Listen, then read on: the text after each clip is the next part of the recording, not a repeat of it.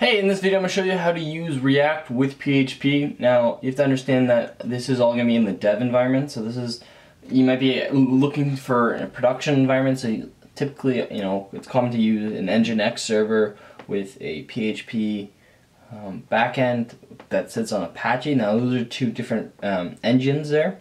So I will probably put out an actual repository on building out a React PHP application on an Apache server. Now see, if you look at my screen, this is what I'm talking about. This repository is currently empty. I have not done it. But today I'm just going to show you how to do it in a dev environment. I'm going to show you how to use React as the front end and PHP as the back end. I'm going to use MAMP.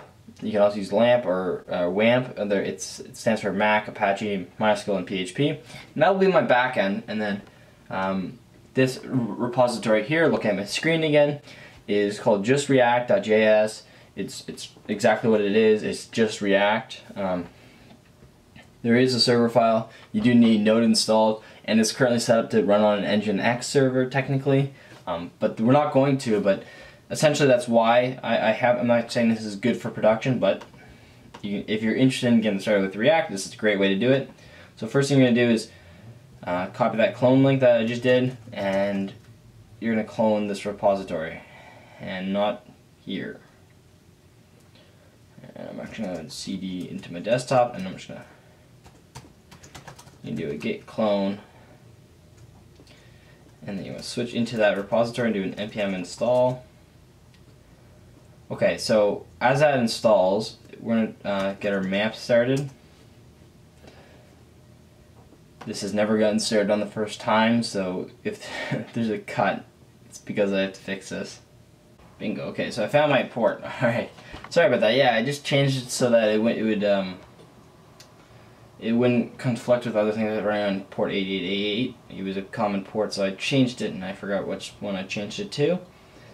So what I'm going to do here is I got a bunch of folders, demo, React, I'm going to call it, and I'm going to jump into that folder, and so essentially this will be demo React. Here will be my actual working folder. Just opening up a editor. I'm not going to show you how to do the PHP part because I think you can figure that one out. It's not the important aspect of this. I really want to show how to do the React and PHP and just get them to work together. So I'm just going to create an index.php file. I'm going to say hello world.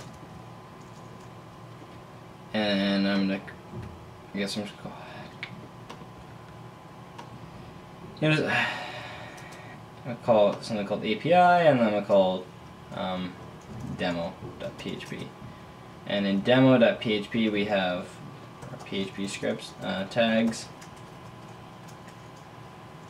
We have a response,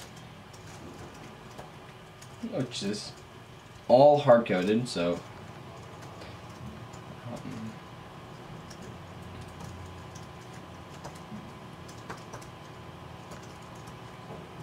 and then I want to do a JSON echo JSON encode response, which essentially turns this all into a JSON response.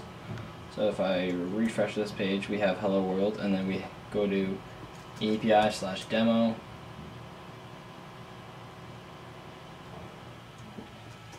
.php.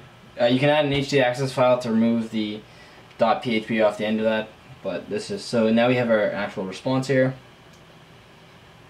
So the PHP part is done. It's running, it's working. And now it's time to get the React to hook up to it. So our React is now installed, so we're just going to do an npm start dev just to see if this runs right off the bat. It should.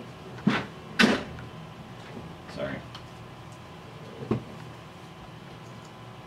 Okay, so it says it's compiled. It's on port 2019. Yeah, I'm really running out of ports. That's the one thing about this. And so as you can see, it has just the React. Yes, we're just React. And so I'm going to open up another text editor.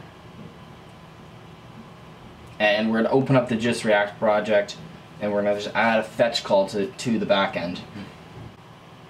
Okay, so the project has opened up. We're going to look at our code here. So we have essentially everything is in app here, the client app. Nothing's in server. Server is just the Webpack build code. And so we have 2 pages. It's pretty simple. If you look at it, we have app wrapping the home and the hello world.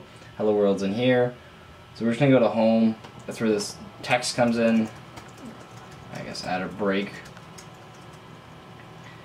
And we're going to make a server-side call, so it's going to be called get PHP. I mean, this is not what we really want, but, and so we're going to paste this. This is the server-side code that calls the backend. It's a GitHub fetch library. And get PHP, this dot get PHP dot bind this. We're going to add a button on click, this dot get PHP, put some text in that button, and so our endpoint is HTTP localhost 9000. Yours is probably 8888 / API. I have it right here. And you need the .php. Again, if you want to remove that, use an htaccess file that are pretty commonly written out there. I'm going to use these headers here.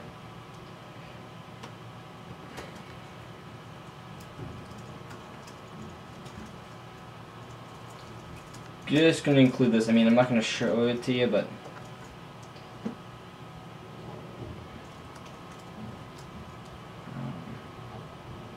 what I'll do is, since we'll grab a post content, and then all we'll do is pass that back through to the responses, just to show you that you can. Yeah, let's do this. And so this is going to make a post request on the click.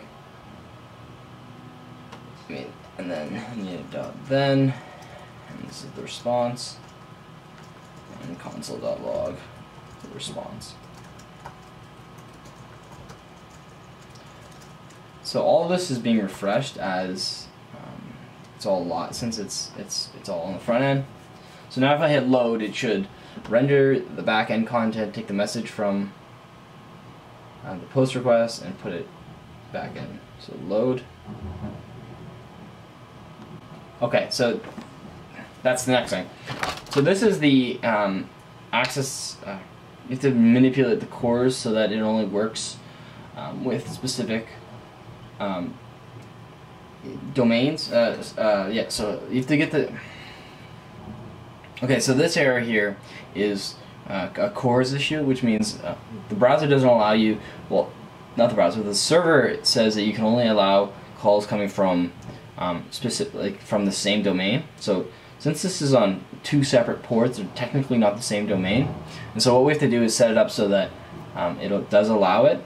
Now, if you're doing this in Node, there's a library called cores. I think it's npm cores. That's pretty fantastic, and it handles all this. But since we're doing this in PHP, we have to. I actually don't know, but we're gonna have to figure out how to change the map cores permissions. So according to the internet, this is the cores permissions that we have to use, and so we just have to use a .htaccess file. I'll just save that in the root. No, I don't want to buy Sublime. And there isn't a typo there. And we'll give this a try now.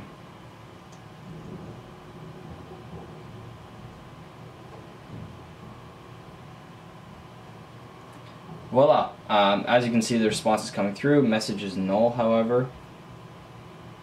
I shouldn't have closed that. Look at my PHP code here. Content. I bet you I have a typo. I wasn't really paying attention. Okay, I couldn't just leave it like that. I couldn't. I was gonna just end the video there.